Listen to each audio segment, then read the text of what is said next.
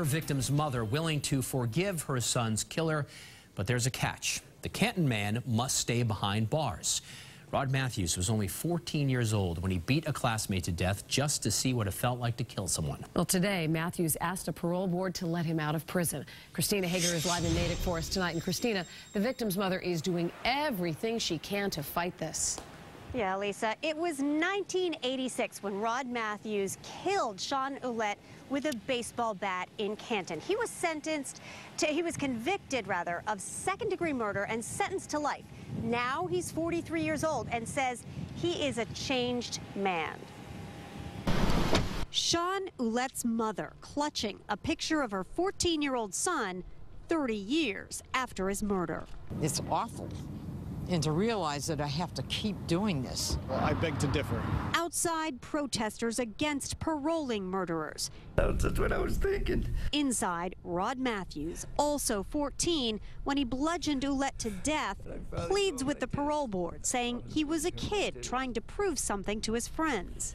I wanted to tell him, you know, as sick as it sounds right now, to prove that I could murder him. Among the killer's supporters, Northeastern criminologist James Allen Fox, referencing the recent Supreme Court ruling that paved the way for juvenile murderers to get a shot at parole. The portion of the brain that controls our ability to think things through and consider long-term consequences doesn't fully develop for adolescents, doesn't fully develop until late adolescence or early adulthood. Someone who always had my back.